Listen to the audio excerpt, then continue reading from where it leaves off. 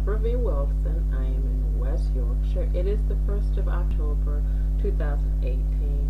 The time, it's Monday, and the time is 1700 hours and 21 minutes, and that's GMT.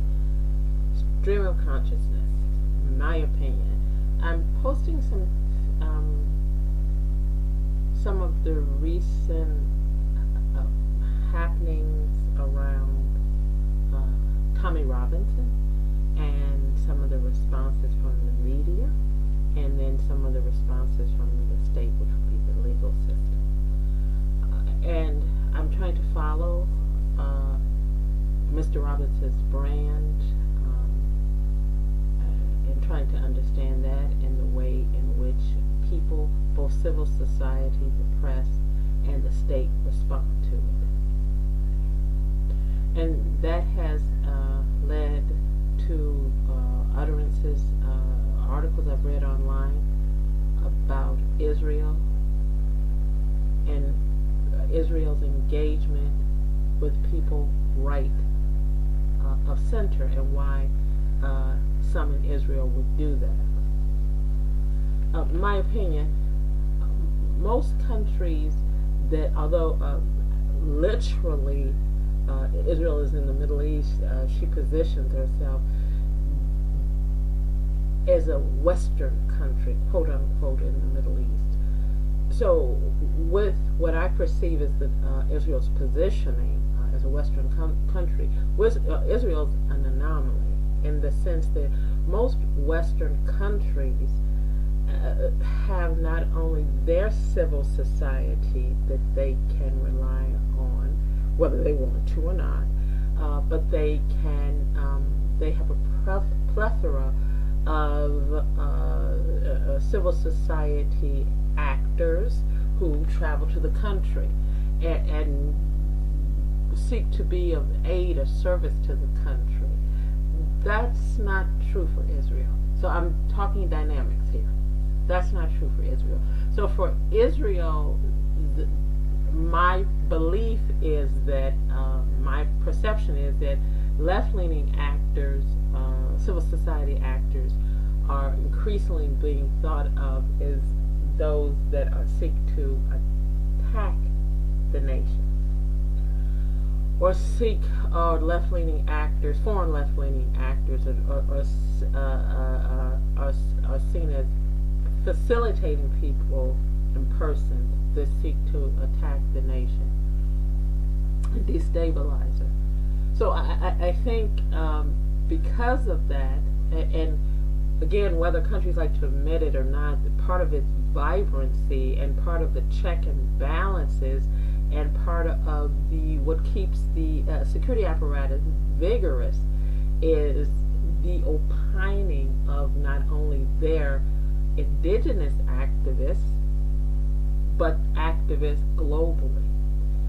It's healthy for a nation to have law-abiding, left-leaning activists come into the country and critique it,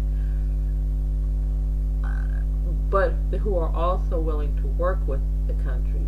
There are not many left-leaning activists that are willing to do that. One of the organizations that, and I know there are others, but one of the organizations that is a foreign quote-unquote entity NGO that does position itself that way, and it's viewed with suspicion by Israel, is the New Israel Fund.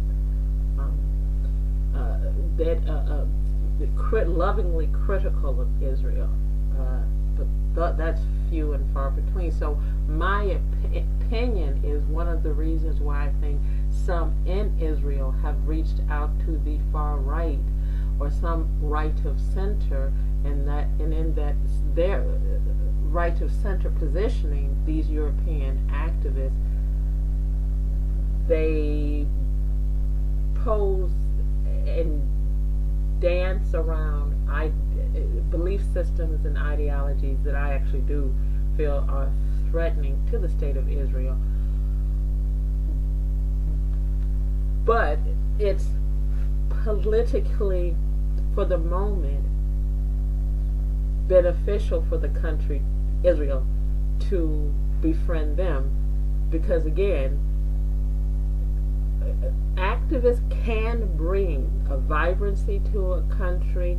Activists can bring, even those of us who are left of center, who challenge what the state does.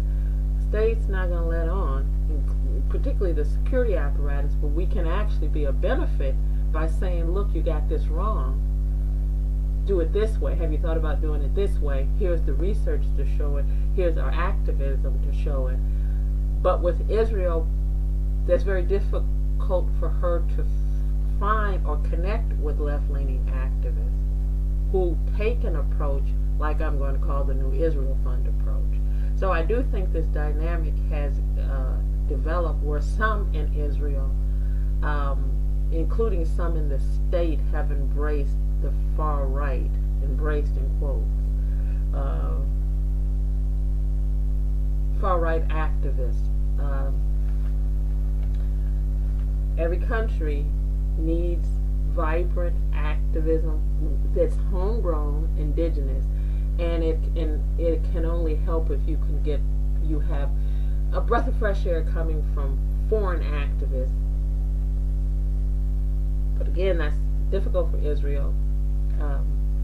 It's difficult for Israel, and it's difficult for Israel to find left-leaning activists that want to be lovingly critical of the country, because that's not a positioning or a position that most left-leaning activists in Europe, or for that matter in many parts of the world, would take. So the country,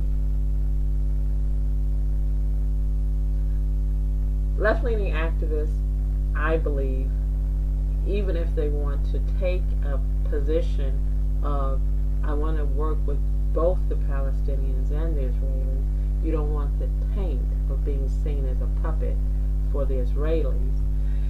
And then I think Israel is very sensitive to people who criticize her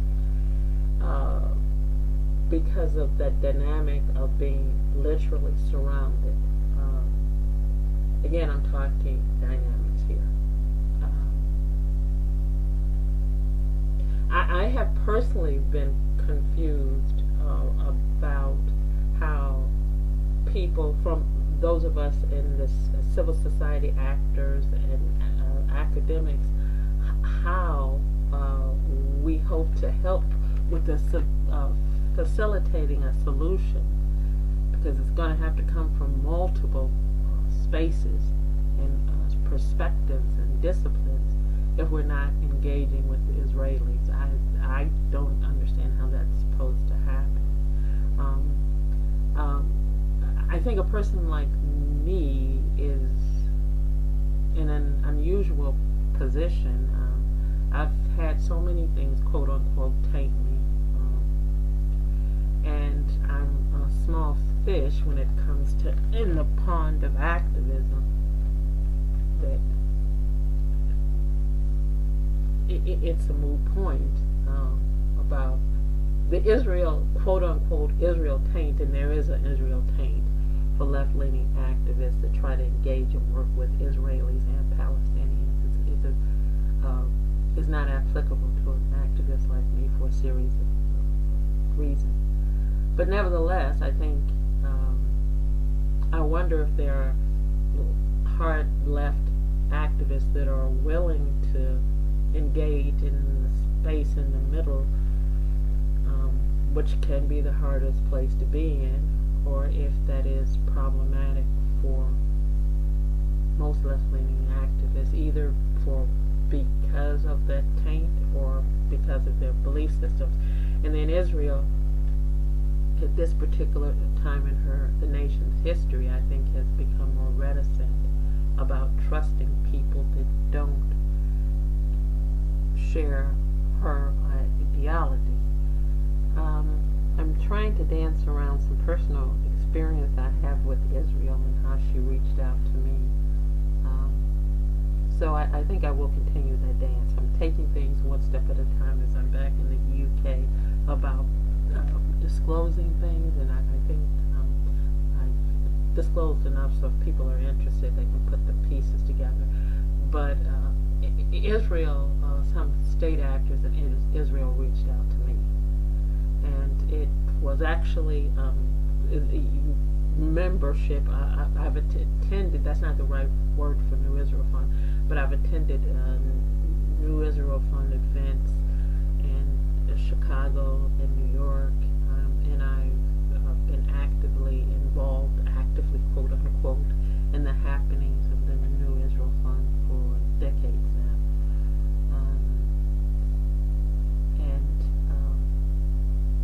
I do not find it problematic to work with the relational dynamics and other dynamics between the Israelis and the Palestinians.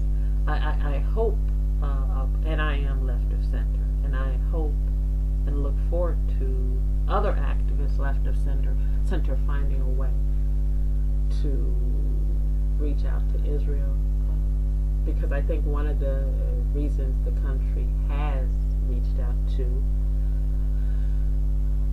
some right of center is for the vibrancy of the sector that is civil society, and it's very difficult for them to engage, and I would say for them that Israel owns to trust activists left of center.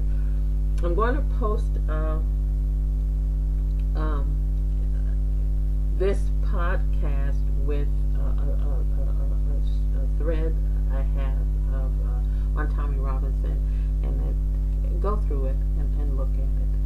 And in addition to that, I'm going to post a story that came out over a year ago about an Israeli gentleman in London, England, and he was, some people say he was a state actor, some people say he was autonomous. Regardless, he was Israeli, and he was seeking to galvanize activism, and it was mostly on the right of center,